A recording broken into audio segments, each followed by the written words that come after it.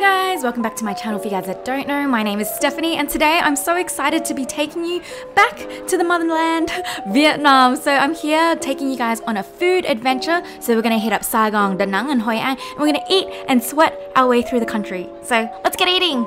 Good morning everyone. So we're in Vietnam today and we're in Saigon. So I'm so excited for all the food we're gonna eat. The first place we're hitting up is a place that has Ho Tieu Mì, which is basically like, noodles, dry noodles, and we have here inside, it's like a sweet and tangy kind of sauce, and here I got duck beak, which is special, meaning it has everything in it. So we got prawns, we got pork, and all the kinds of goodness inside, and I'm so excited to eat this kind of food. We also got some pâte sole, which is like a pastry, a flaky pastry, and inside it's got some minced meat.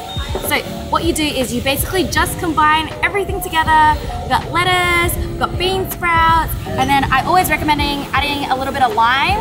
So we're gonna add some lime to give it a little bit more tang. Let's get eating. I'm so hungry. This is one big bite, guys. Itadakimasu.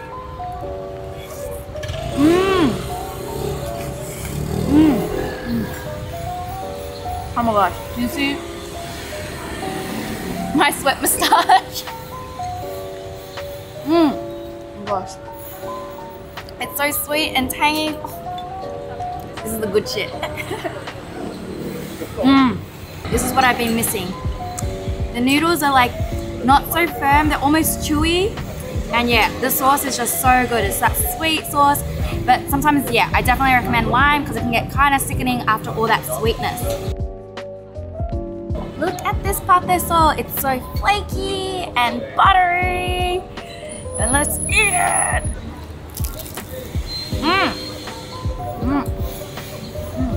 Oh, layers.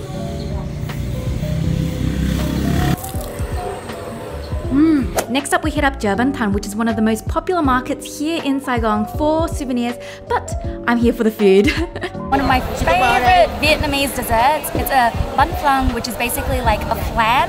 And here Vietnam does something different. Instead of putting caramel in it, they actually put black coffee, and as you can see, some ice and some, I think it's coconut cream, but it's melting, so let's eat it really quickly.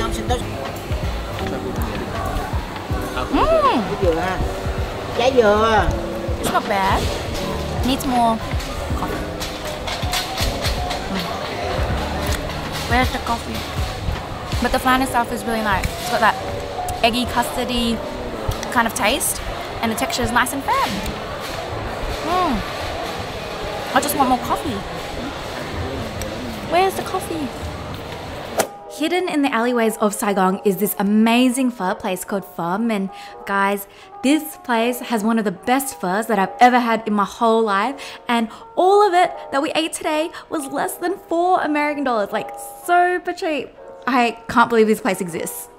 Alright, so our next stop here on our Vietnam food adventure is at Phở Minh in Saigon still. So here we have phở duck beak, so it has like beef and everything good inside it. But this place is extra special because it also has pâte sole, and these ones look so much better than the last ones that we had because they look fresh and extra crispy. So I'm super excited to dig in.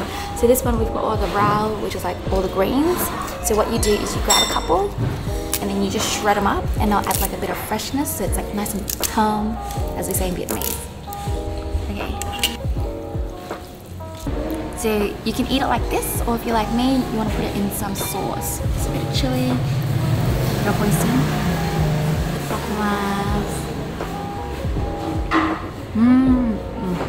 it's so tender.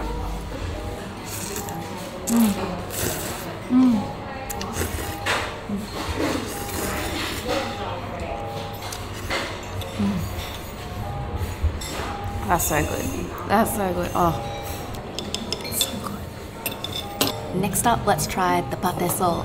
So already you can tell that it's so much more crispier. It's still warm, which is really cool. Alright, let's get it.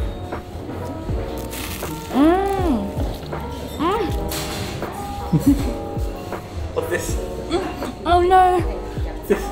Casualty. That's how flaky it is. Infinitely better. It's so flaky and so buttery and so fresh. This shit is legit. I still wish there was more meat. What's with Vietnam and not having enough meat?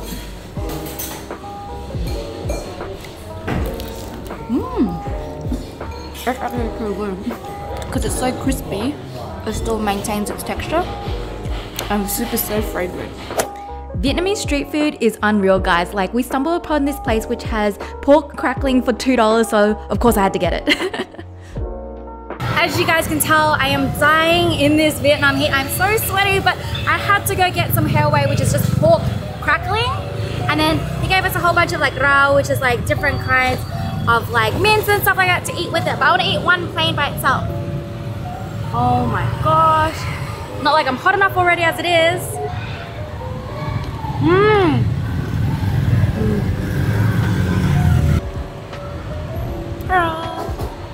I love Vietnamese mince. They just add some freshness to it. Oh.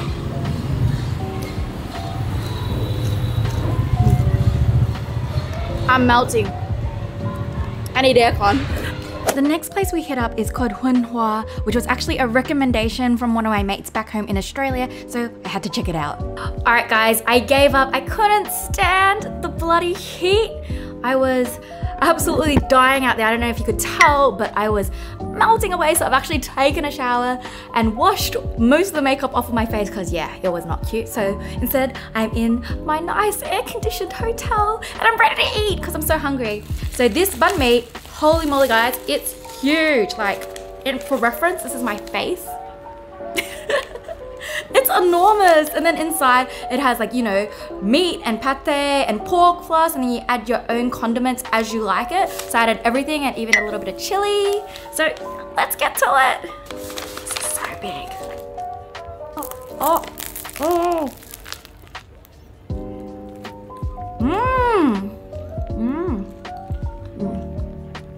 But it's okay. I feel like I need another bite because I just got the butt of the bread.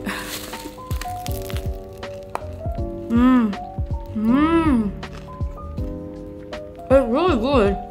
So many different layers here. You can see all the different kinds of, you know, sliced pork meat. You can see the cucumbers and whatnot.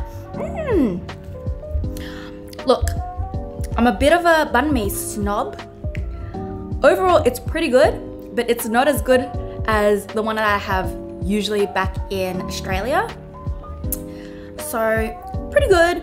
Worth the hype. I think it's one of the better banh mi's that I've had.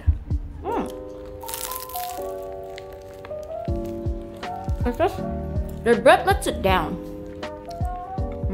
But everything inside is really good. Like the pork floss is yum. The pate is yum. The sliced meats are thick. But this is a big boy. Next!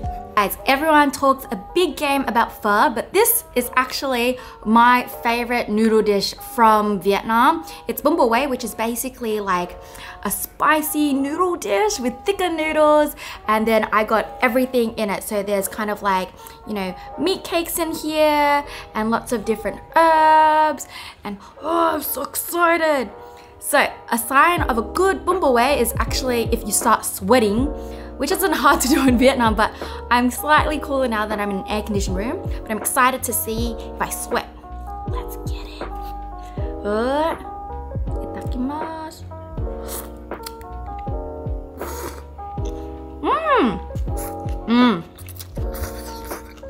I can taste the spice. Ooh, meat. Meat's a little chewy. I think overall I could do with more heat, but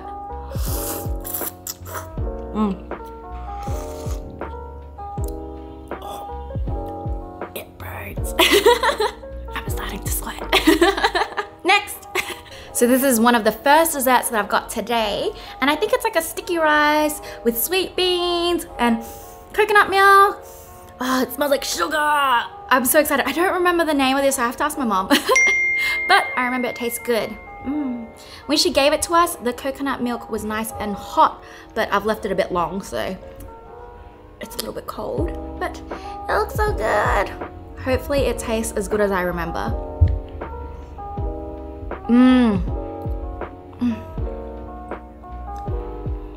That coconut milk is killer. It's so sweet and rich, and the texture is so nice. Like I love biting into the sweet bean and getting an explosion of flavor. It's so good. It's so good. You can't really get this wrong. It's just reminds me of home. Next. Alright, so there's always space for more desserts. So I've got here jeba melt, which is a 3-color dessert drink that's really popular in Vietnam. And basically, I think it's like a creamy kind of texture, milky kind of texture with like jelly, and then they call this green one like jelly worms, like all these different kinds of things inside. It's basically a sugar overload. It's actually not as sweet as I thought it would be.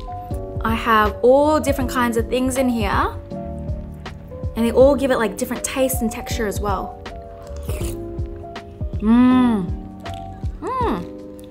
I wish it was sweeter. It's probably a good thing it's not. I've been eating so much. Alright, now that it's cool enough for me to actually leave the hotel, I'm here at Ivoirie to try some of the most beautiful desserts that I've ever seen. I mean, look at them. Alright, so we're here at Ivoirie and they have one of the most beautiful desserts that I've ever seen. Not only in Vietnam, but anywhere. I mean, look at this peach. Look at this peach. I'm super excited to try this. And here we have strawberry and it looks like I'm gonna stab you. Sorry. But they have so many different aesthetic desserts and I'm so sad because we came too late, so yeah, unfortunately we weren't able to get any other things, but you know, if I had more time I'd come back, but I don't. So super excited to have this peach. So without any further ado, let's get eating. So, oh my gosh, I'm so scared. Cute. Look at it. Wow, that is so beautiful.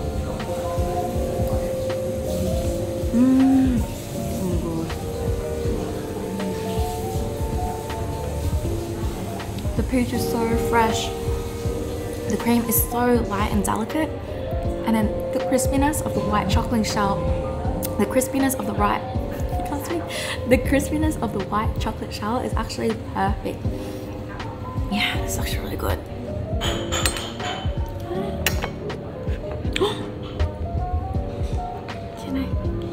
Can you see? There's like pastry inside.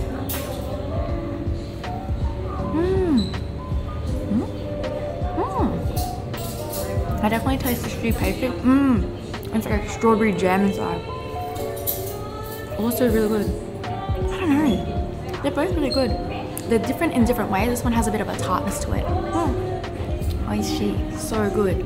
Alright guys, that's it for the Saigon part of this food adventure here in Vietnam. Next up, I actually hit up Hoi An and Da Nang, which is middle of Vietnam, and I'm super excited because I really haven't explored those areas before. So you're gonna watch me stuff my face with more food. Yay! Anyways, thanks guys. Thank you so much for sticking around. Hope to see you guys in the next one. Bye! I'm so sweaty. Look at all my sweat. It's so bad.